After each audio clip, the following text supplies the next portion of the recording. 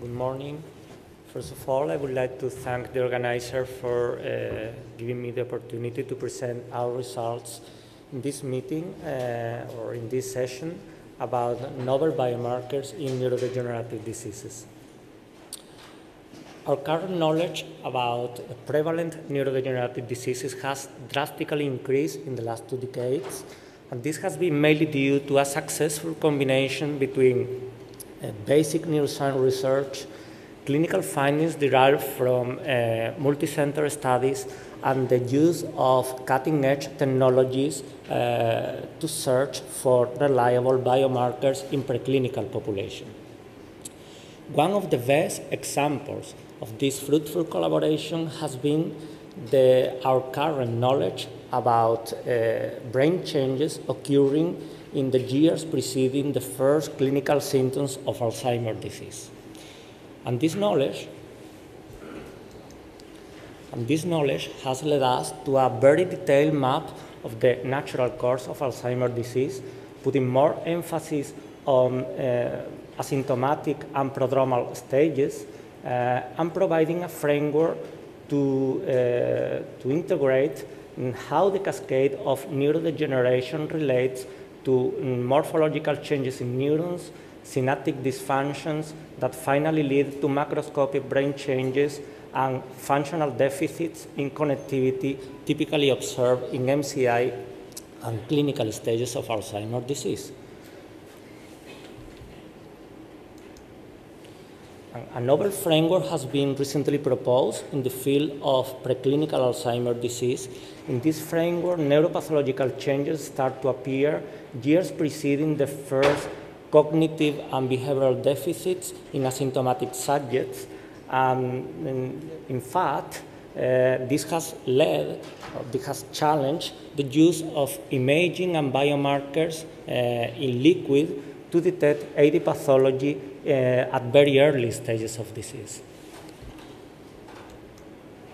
And in this scenario, it has been suggested that PET amyloid imaging liquid biomarkers are more effective to detect changes in AD pathology in asymptomatic stages of disease, whereas structural imaging biomarkers like atrophies of medial temporal lobe or cortical thinnings are more appropriated to track disease progression in prodromal and clinical stages of Alzheimer's disease.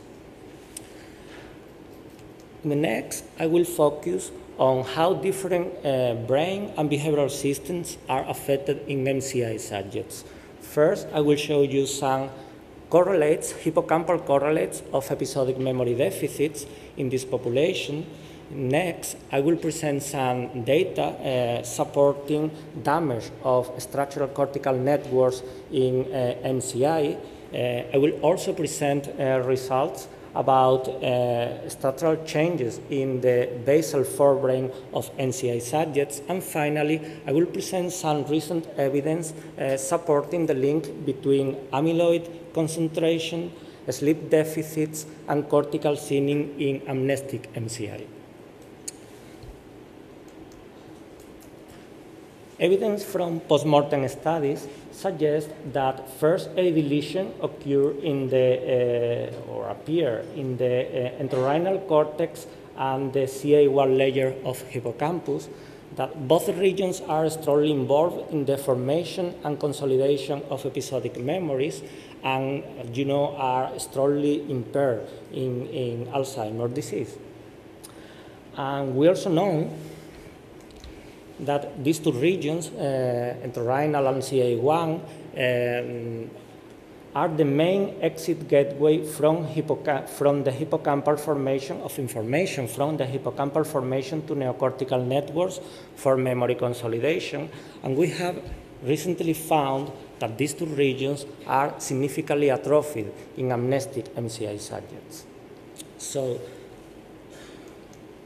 to evaluate if there is a relationship between damage of these two structural regions and episodic memory deficits in amnestic MCI, we have been using a cognitive paradigm in the lab with young adults, healthy elderly subjects, and amnestic MCI.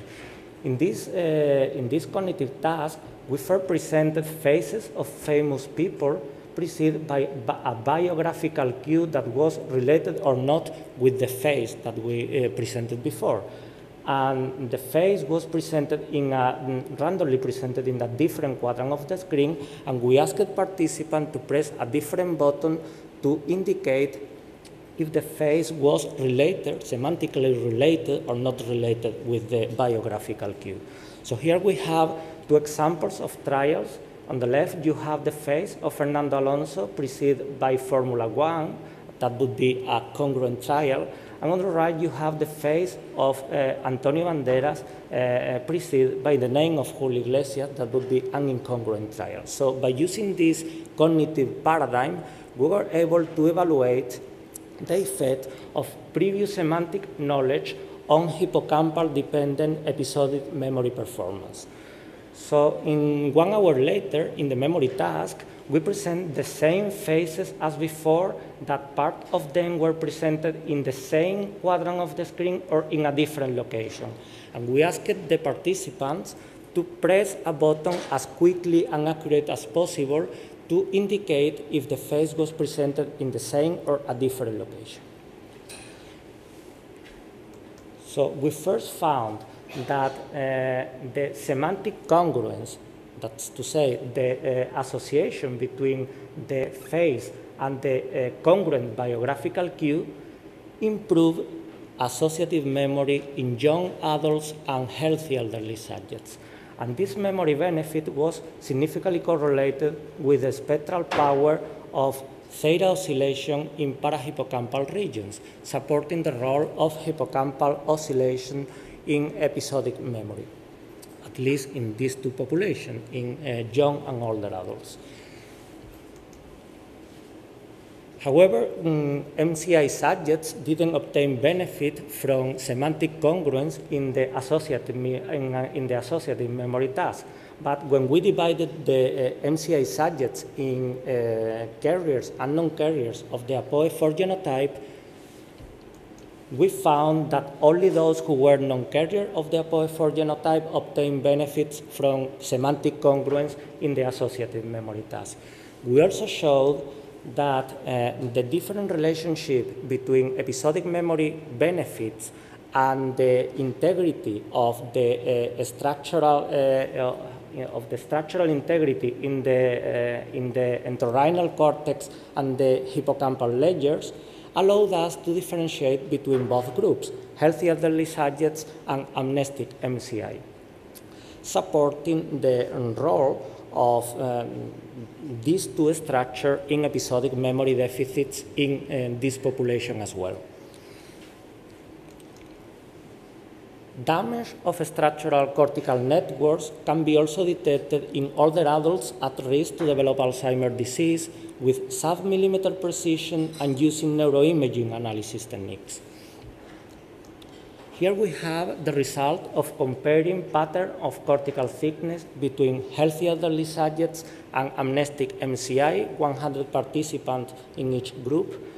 And cortical thinning, as you can see, cortical thinning in amnestic MCI was limited to regions that are affected by early neuropathology in AD postmortem studies, like for instance, the entorhinal cortex, parahippocampal regions, and temporal gyrus bilaterally. When we divided the MCI subjects into APOE4 carriers and non-carriers, we found that thinning of the cingulate cortex in different regions of the cingulate cortex allowed us to differentiate between the two groups. For instance, in the case of APOE4 carriers, we found that atrophic of the cortical, of the cingulate cortex was moved to the most posterior part of these regions and restricted to the right cortical hemisphere, whereas in the case of the APOE4 non-carriers, we found that atrophies were more anterior and limited to the left cortical hemisphere. This result suggests that a different pathway for neurodegeneration within the cingulate cortex might be underlying MCI subjects depending on this genotype. Evidence also suggests that the basal forebrain cholinergic system is affected in Alzheimer's disease. And this has been confirmed with immunohistochemistry experiments showing significant cholinergic denervation in cortical regions affected by AD pathology, and also with PET imaging revealing a significant decrease of acetylcholinesterase activity in AD regions affected in this type of population. However, there are few in vivo studies showing structural changes in the basal forebrain in amnestic MCI patients. So by using a probabilistic atlas of the basal forebrain, of the different basal forebrain cholinergic compartments obtained from postmortem human brain, we were able to compare volume changes in each cholinergic compartment of between healthy elderly subjects and amnestic MCI. I'm going to explain a little bit in this figure. In blue, you have the entire basal forebrain, and the yellow and orange spots reveal the significant changes, volume changes, in amnestic MCI patients when compared with healthy elderly subjects. All these changes were found in the CH4 nucleus that corresponds to the nucleus basalis of Meynert, where are most of the cholinergic neurons innervating the neocortex in the human brain. These changes in the nucleus basalis were significantly correlated with other cortical regions, atrophies of other cortical regions that are affected in AD process, like for instance the temporal lobe, the superior parietal cortex, or the prefrontal cortex. And also we found that volume changes in the nucleus basalis account for cognitive impairment only in amnestic MCI, not in control. So these results together suggest that the basal forebrain cholinergic system is also affected in amnestic MCI subjects, and this might be used as an in vivo marker of disease progression in this population. Sleep disorders are one of the main troubling symptoms in Alzheimer's disease, and in fact, different studies have identified a link between amyloid concentration and sleep deficits, but in animals. For instance, Kang and collaborators showed that an increased amyloid load in regions affected by Alzheimer's disease was followed by a chronic sleep restriction, but more interestingly, the same research group found that sleep deficits appear just after the first amyloid deposition occurred in the brain of APP-PS1 mice. So these animals showed more wake, less REM sleep, and less slow wave sleep with amyloid deposition. So in general, these studies are suggesting that there is a relationship between amyloid deposition and sleep deficits, and this relationship might emerge at very early stages of disease. So to test this hypothesis in humans, and more specifically in amnestic MCI, we decided to record physiological sleep and to measure alpha-beta levels in plasma in MCI population. And we found that MCI subjects showed a significantly decreased REM sleep together with more fragmented slow wave sleep, and also increased alpha-beta levels in alpha-beta 40 and 42. And we also found a significant association between the amount of slow wave sleep fragmentation and the increased levels of alpha-beta 42, but only in amnestic MCI subjects. We also wanted to investigate if these sleep deficits are correlated with the cortical integrity in MCI subjects, and we found that REM deficits were significantly correlated with the thinning of postcentral gyrus and the cortical atrophies in the posterior cingulate cortex and the superior parietal cortex. The latter two regions are highly vulnerable to amyloid deposition in different stages of disease. So in general, these results are suggesting that we might extend the link between amyloid deposition or concentration and sleep deficit to humans, to early stages of disease, and also we provide evidence to link this result to the cortical integrity of this population. So thank you very much for your attention.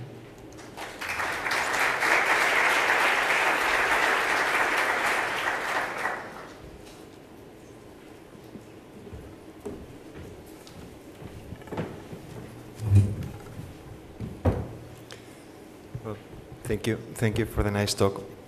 We have time for one or two questions.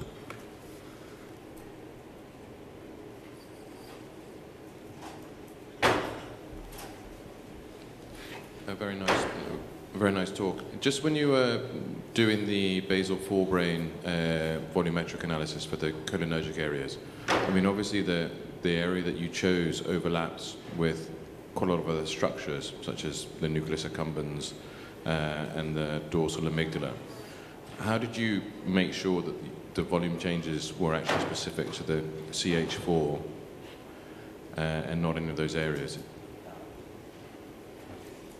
We used for this study a probabilistic atlas of the of different nucleus of the basal forebrain, and we decide on a threshold to decide the significance in each nucleus. For that reason, was a probabilistic atlas. We decided that 80% of postmortem human brains had to be the CH4 in our changes obtained in our study. So 80% of the postmortem samples were matched our result in our study.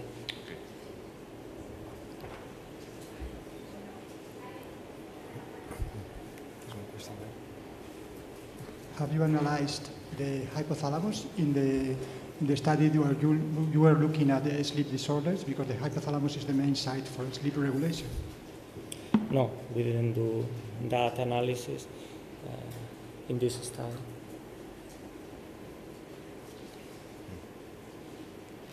I have one question. So it seems that the sleep disorders in Alzheimer's disease, sleep is deteriorated quite early, like during the preclinical phase of Alzheimer's disease. So how important do you think this will be for clinical detection of Alzheimer's disease? Okay. That would be an early marker, but together with other markers of disease, because you know in aging, sleep disorders is also affected, so you have to discriminate very well between early neurodegeneration and normal aging before taking this conclusion. So